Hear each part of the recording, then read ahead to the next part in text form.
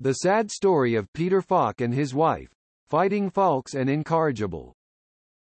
Peter Falk and his second wife were married for over 30 years before his death in 2011. Though this was his longest marriage, the couple's public fights earned them the name Fighting Falks.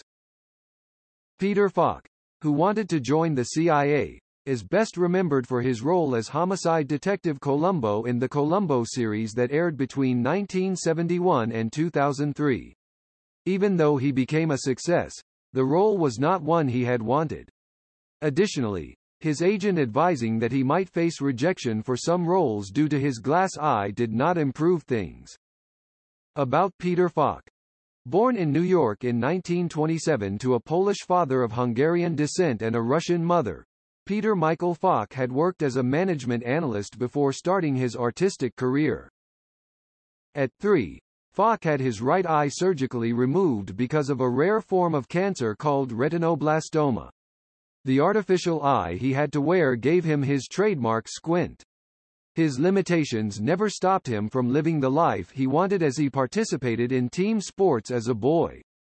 At 12, he made his first stage appearance in The Pirates of Penzance at Camp High Point. Falk attended Ossining High School, where he was a star athlete and president of his senior class. In 1945, he graduated and briefly attended Hamilton College in New York. After graduation, he tried to join the armed services as World War II was drawing to an end but was rejected because of his missing eye. Instead, he joined the United States Merchant Marine, where he was a cook and mess boy. After a year on the water, he returned to college. He attended the University of Wisconsin before transferring to the New School for Social Research, where he graduated with a bachelor's degree in literature and political science in 1951. He then traveled to Europe, and for 6 months, he worked on a railroad in Yugoslavia. On his return to New York, he enrolled at Syracuse University, where he obtained a master in public administration.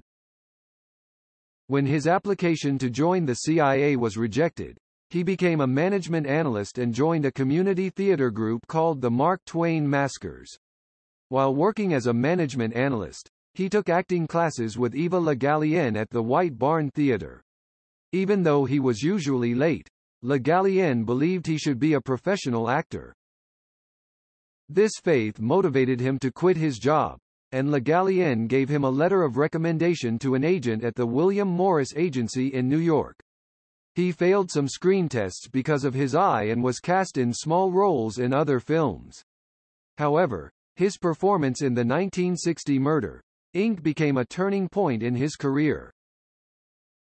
That same year, he got an Academy Award nomination for the Best Supporting Actor for his performance in The Witness. However, the early and mid-1960s found him in supporting roles. Despite that, Falk became the first actor nominated for an Emmy and an Oscar in the same year in 1961. In the late 1960s, he became the star of the TV series Columbo. His role as Detective Columbo in his iconic 1959 Peugeot 403 made him everyone's favorite rumpled television detective. The show aired between 1971 and 2003 with 10 seasons and 69 episodes. In reality, Falk was also known to be rumpled, disheveled, and was always misplacing things. Even though he became one of the highest-paid actors in prime time, he revealed that he was never very neat. Falk's relationship with his second wife. Falk was married to his first wife, pianist Alice Mayo, between 1970 and 1976. The couple adopted 2 children, Catherine and Jackie, before their divorce. On December 7, 1977, Falk married his second wife, Shira Danesa. Danesa was an actress and the 1970 Miss Pennsylvania World winner. She met Falk on the set of Mikey and Nicky while Falk was still married to his first wife. The early days of their marriage came with major marital storms leading them to file for divorce twice. Falk was called a negligent husband and an absentee father, who drank and smoked too much. Also, in both his marriages, he had constantly cheated on his wives. His infidelity caused constant public rows between him and Danesa, although they always reconciled. Their public fights earned them the name Fighting Falks. However, their marriage lasted for over 3 decades because they came to accept each other's bad habits and made concessions. Falk's personality and last days. Even though Falk never wanted the commitment acting in a series required, he took the role of Columbo because he was financially nervous. It was said that with success, Falk became obsessively controlling over every role and made life a living hell for directors. He argued over every line and camera angle and ended up delaying filming, sending budgets soaring. In 2006, Falk's memory began to fade, and in 2008, the 4-time Emmy Award-winning actor was diagnosed with Alzheimer's disease. Being unhappy also caused his condition to worsen. However, his health further declined when he had dental and hip surgery. The effect of the anesthesia took a toll on his Alzheimer's.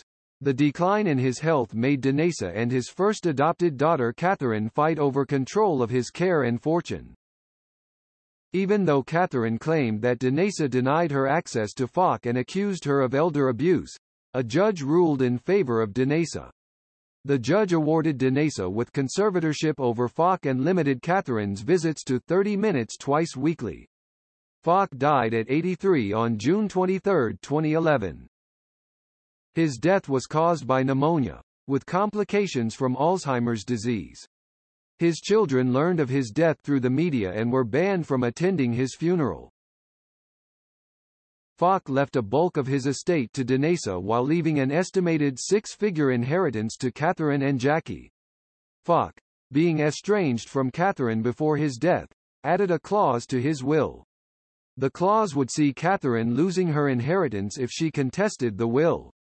Falk was laid to rest at Westwood Village Memorial Park Cemetery.